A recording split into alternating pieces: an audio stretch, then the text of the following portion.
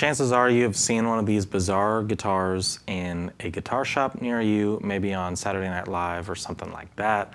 We're going to be talking about the Martin Backpacker, if it's worth it to buy, if it's a novelty, what's the deal. Stick around, I'll tell you all about it.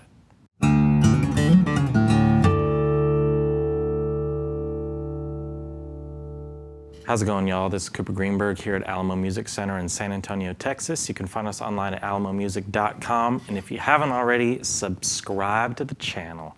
Turn your notifications on, like the videos, comment on them, check out the Teespring store, get some swag, or just go to our website and find some cool guitars. Including this one, we have the Martin Backpacker today, the infamous travel guitar from our favorite legacy guitar maker that also makes these kind of things. So the Backpacker has been around for a while. We just got them back in the store, and the last time we had them was probably over a year ago. They sold, massive success. They were always out of stock, and it took a while for us to get them back in, and they're here, and I played one for the first time in a while, and I wanted to talk about it on the channel because I don't think we've ever had this thing on here. And most of the people that have come in the store since we restocked in these are very interested in them. They see them half as a novelty, half as something kind of cool.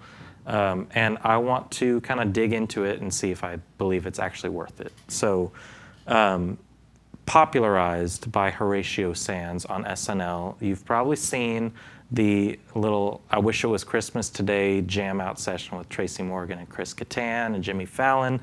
That's this guitar. So we talk about Strats, thanks to Jimi Hendrix and Stevie Ray Vaughan, Les Pauls, 335s, all these famous players. This has one of the greatest rock and roll resumes of all time.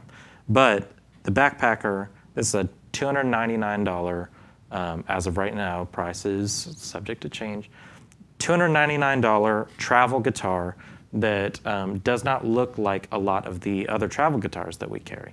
But this is spruce tops, Pele back and sides, little guy with a tiny little headstock and an interesting bridge pin array here, and it is just a little guitar to take with you wherever you want to go. Now, there are a lot of good travel guitar options from Martin, from Taylor, from others. I'm going to run down a few comps right now. The Little Martin, the LX1, the LX1E, the Baby Taylor, the Big Baby Taylor, the GS Mini, all of those guitars are more expensive than this. So I will go say Little Martin, I believe right now they're going for $399. If you add electronics, they're $499. I believe it's a similar move with the Baby Taylors. I think they start at $499 and then $599. I could be wrong. It could be $3 and $4. GS Minis, you're not getting into the GS Mini line without, under $600, I think, right now. I think the GS Mini non-E versions, entry levels start at $599. They go up over $1,000 now with the Koa and Rosewood Plus. And yes, a lot of those have electronics. They've got more sturdy cases. This one does come with a gig bag. But if you are heading around the country, if you got limited space, if you're driving in your Prius or you're camping, you're backpacking, Backpacker. I think that it is an interesting guitar. I do not think that it's easy to play in any way unless you have a strap. So you do have strap buttons on these. You can see in the demos that you're about to see, I'm struggling trying to figure, it's like a flying V without any support. So it is not an easy guitar to just sit down and play. You could play it like this and you're gonna be a fool. You could probably, it'd be a fine lap steel guitar. But it's an interesting thing. I think that playing it, it feels kind of wrong because you want more body. For you electric heads out there, it's got a contoured heel, all right? It's got killer access to the upper register. But yeah, it's kind of bizarre to play, but I do think if you have very, very limited space, if you want something that's very inexpensive that you don't have to worry too much about, it's probably a good choice for you. And it does not sound terrible. It does not sound like a full-bodied acoustic guitar, you will hear, but I do not think that it is necessarily just a pure novelty or just kind of something to start conversations. I think it has its place. I'm gonna let you hear it, and then we'll wrap up with my kind of final thoughts, but take a listen.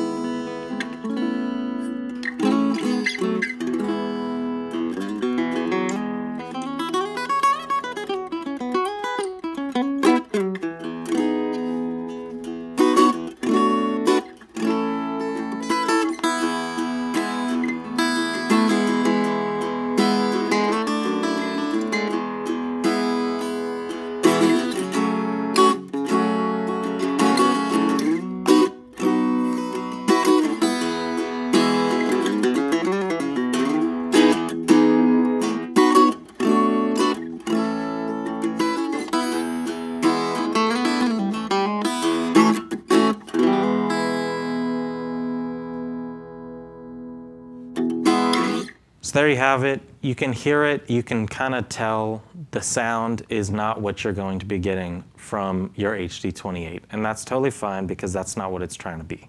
But I do think that for somebody that needs something for travel, somebody that's, you know, can bring a guitar to the office or have it just hanging out outside with them when they're sitting on the porch, I don't think it's a bad choice because it is relatively low investment to get something else from Martin or Taylor that's a travel size guitar.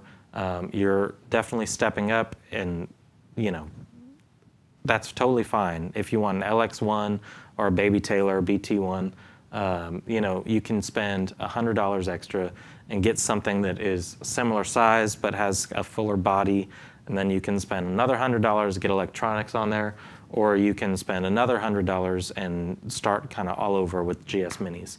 And there's also Dreadnought Juniors and Triple O Juniors. There's a lot of good travel options out there, and I'm not saying that this is the end-all, be-all, best travel option.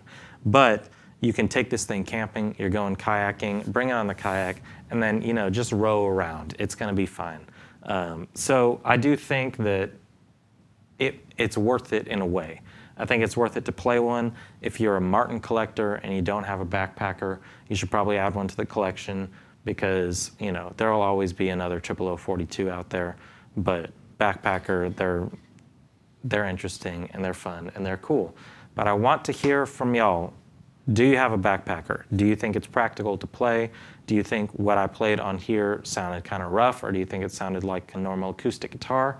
And if you have one, would you urge others to get one, or maybe just step up to an LX1, LX1E, Dreadnought Junior, Triple O Junior? I think that both of those companies, you know, better than anybody right now, are finding a way to make affordable, you know, not necessarily American-made, but North American-made travel guitar options that aren't just throwing a different name to distance themselves on the headstock like some other companies do. These, you know, these have Martin on them. They're Martin-made. They are Martin soul, I think. I think that they know what they're doing and they make interesting things. And who's to say? You might fall in love with this guitar, but I want to hear what you guys think. So let me know in the comments below if you're interested in the backpacker. We've got some back in stock. They should, you know, they should show you a good time. Bring them on your trips, bring them camping. They'll be fine. You don't have to worry too much about them. And feel free to check out all the specs on our website.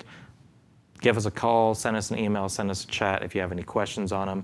Or if you're interested in any of the other travel guitars that Martin makes or any of the other ones that we carry, there's something for everybody. And I do think that having a travel guitar or a couch guitar, something that's a little smaller, a little more comfortable, I do think it's worth it for everybody to have one. So let me know what you think. Check out our website. Thank you guys very much for watching. We'll see you next time.